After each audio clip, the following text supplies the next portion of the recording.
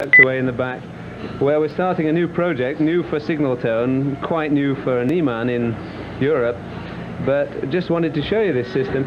We are already selling to Renault in America a coded infrared transmitter, which you carry in your hand and you keep your house keys on the keychain here, and which is designed to operate the central door locking system on certain cars. In fact, it's on the Alliance at the moment. Wow, that's really a small item. Well, wouldn't that be nice to carry in your car, wouldn't it? Because you're used to larger pieces of equipment. Well, yes, that actually gets carried in your pocket, though, Gary. That's your key, and this bigger part here goes in the car. And the idea is, when you approach the car, you simply operate this, and it is battery operated, infrared transmitter, and the receiver in the car picks up the signal at a distance of about 2 meters and automatically opens the doors. So you don't need the actual mechanical key to operate the doors. And it's very good in the evening time or in rainy weather or other inclement weather.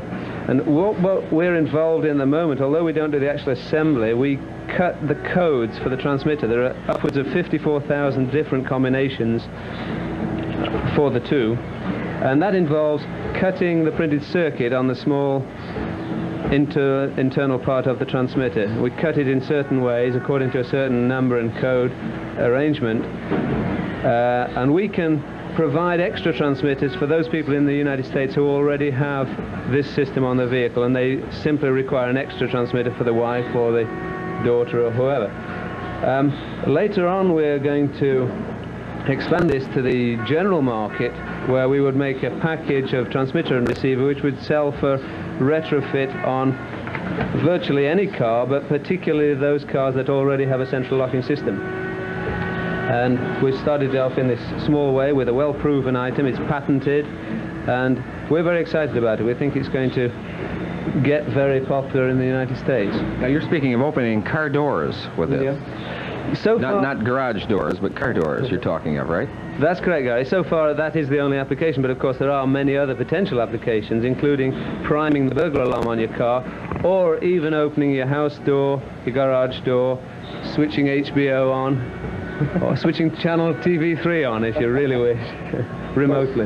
So really, that's quite a change that could really affect all cars being produced, could it not, if these were to be all installed in cars in the future? Well, I think so, yes. It's well known that there are many problems with mechanical locks, particularly corrosion and freezing up in the wintertime, and they're also relatively expensive, relatively crude. They haven't changed for a long time.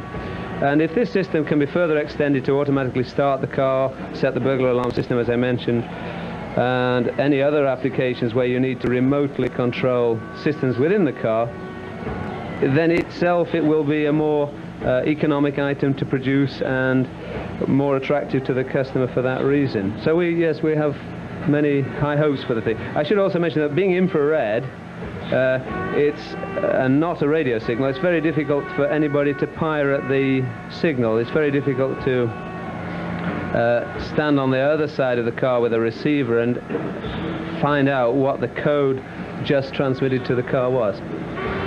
So that'll probably start in '84, we're hoping, and we've got a lot of work to do on it. But so far, with the system already in the United States for over a year, we've had some very good results. Very good. Where else do we go from here? Okay, we'd like to take you down on the main production area and show you the actual assembly of horns and wiper blades.